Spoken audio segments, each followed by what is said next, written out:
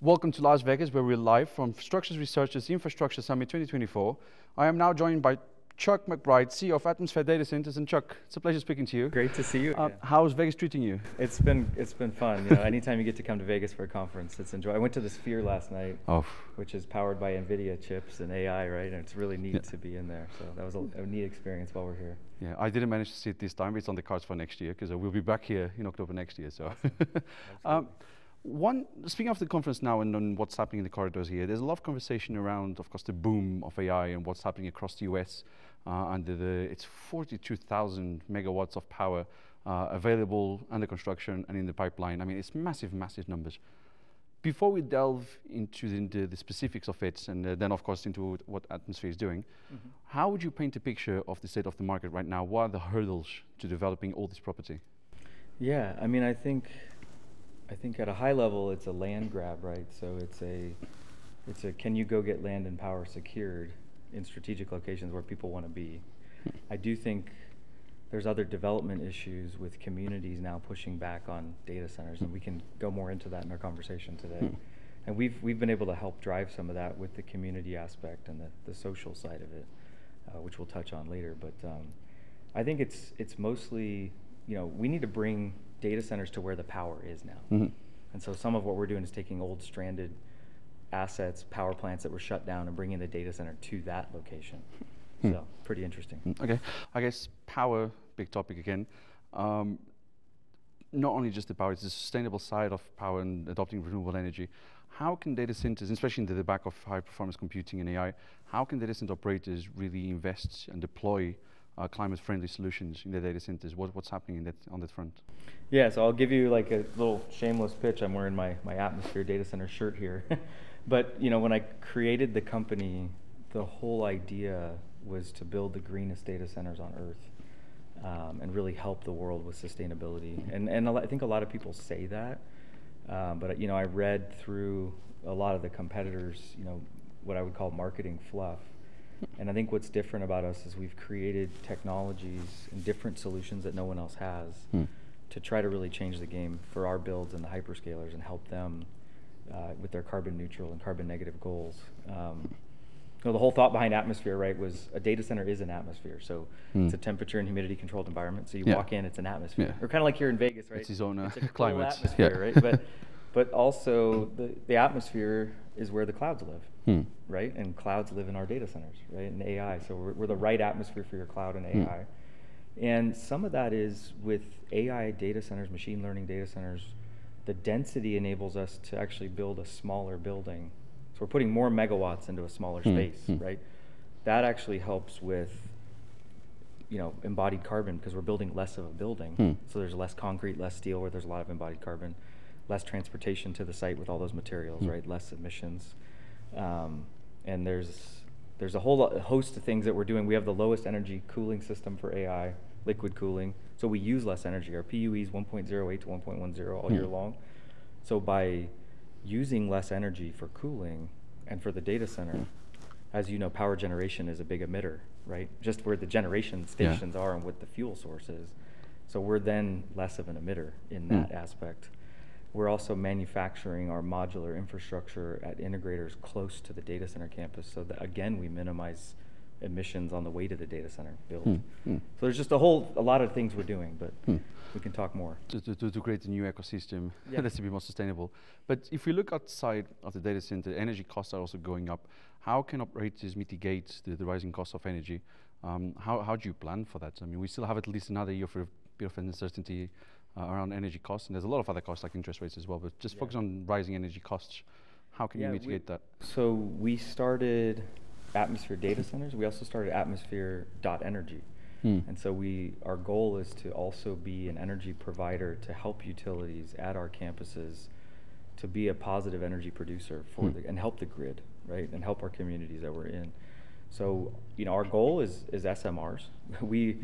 We own energyforai.com. We own smr.energy. We want to be an SMR provider at our campuses, providing power to the data centers where they live on our campus. So, you know, that's a little ways away with NRC and, you know, some of the regulatory environment we're in with nuclear.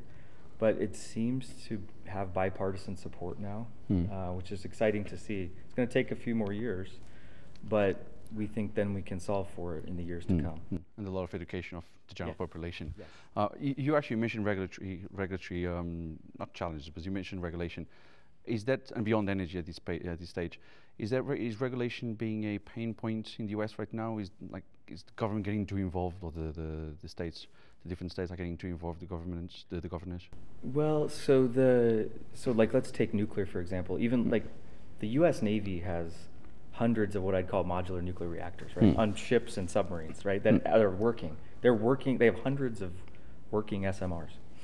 And if you connected those to transmission lines, you know, you'd have data center power potentially, right? So the same idea, but what the Navy's done so well, you know, needs to be done on land and at these campuses. But the NRC, you know, has to be funded, right? And so there's environmental groups that sue you if you try to build a nuclear reactor. And so you get sued. There's a lot of litigation that happens in our country, and that's why it takes years. Like it's taking on average in the US 10 to 15 years to get a nuclear reactor built. Oh. I think in the last 10 years only one that was built is Vogtle in Georgia, right? Yeah. So we just need to move faster. We need to have less regulation and be able to clear through hurdles to build these facilities. Yeah, and especially in the place that we are right now in our industry, 10, 15 years is way too long. It's too long for AI. We need power in 2 years, tomorrow. not 4 years or 10 years. And then talking about site selection as well, because I mean, the US does have a lot of land, but there are places in the country which are becoming quite overwhelmed with this in constructions, like Northern Virginia, for example, which is still the largest market in the world. Right. How do you approach site selection, and not just from a power perspective, also from, I don't know, tax incentives, everything that goes into the mix of site selection? How do you approach that? Yeah, so what I would say is those with cash right now have gone out and gobbled up a lot of the land and power. And so, like I was saying earlier, you're going to have to go bring data centers to where the power is. So even if it's in the middle of nowhere, you know, we're seeing people go to North Dakota, right? We didn't think data centers would go there, but because you have excess natural gas and wind on the grid, I think North Dakota's 7th in energy production, but 49th in offtake. So they don't use a lot of the energy they produce. So there's a lot of power there. So you go somewhere like that. We like what Applied Digital did there. I think that's interesting. I think you'll see more of that as long as the fiber's there and the workload can be there. And so we're strategically, I can't share all of our secret sauce, but we have some East Coast locations where we found stranded power. We found assets where there was a substation, there were transmission lines. Example, like we're turning old, dirty, pollutive assets like coal-fired power plants into green, clean data centers. That's a big part of our atmosphere pitch. And we think there'll be more of that. Okay. I mean, I know you can't go too deep into locations, but what can you share geography-wise of what's the plan? Yeah, so we're going to go, we're going to do a few on the East Coast, and then we have a large campus area in the West Coast to kind of connect our country here in the U.S., east to west. And then we will go to APAC, which we see as underserved from a population standpoint. Southeast Asia is huge, right? And places like Vietnam have, you know, 30 million people with mobile devices, and they're young. It's very unconnected, right? It's underconnected from the internet standpoint and from a cloud standpoint. So places like that. So APAC, and then we'll go to Europe and then LATAM. So we have a global domination strategy. we got to get there first. We got to get going. What's the timeline looking like? 2, 3, 4, 5 years? Yeah, so I think we'll focus here on the U.S. market for the next 4 years, and then go elsewhere. Okay, so it's a long-term rollout. Yeah, it's a long-term goal. Yeah. And then, I mean, I guess then talking specifically about the U.S., of course, you will cut some ribbons in the next few years. How do you then scale everything up to cope with demand whilst you then go around the world to build more facilities? Yeah, so I'll tell you something interesting. You know, we started, our thesis was that we heard from a lot of customers that they, you know, some of the smaller customers, right, that aren't the big cloud guys, but they might need 4, 8, 10, 12 megawatts at a time. They weren't able to get capacity because a hyperscaler took all 300 megawatts at a campus, or now that campus is now a gigawatt, let's say. So our thesis was we could go to these infill sites around the country where we found 30 to 50 megawatts. We had substation, there's transmission lines, there's power there, there's water. Our technology doesn't use any water, but in general. And so you're doing site selection. So our thesis was find these 30 to 50 megawatt sites, build those, and lease them to those customers. As we got going with that strategy, we found out we had customers saying, hey, I don't need just 30. Can you build me 900 megawatts? Almost a gigawatt, right? So, and then we realized there's almost just as much brain damage in getting the zoning done and entitlements and permitting and all the community aspect to doing 30 megawatts as it is to do 900 or 1,000 megawatts. And so you're almost the same amount of work, same team, staffing-wise.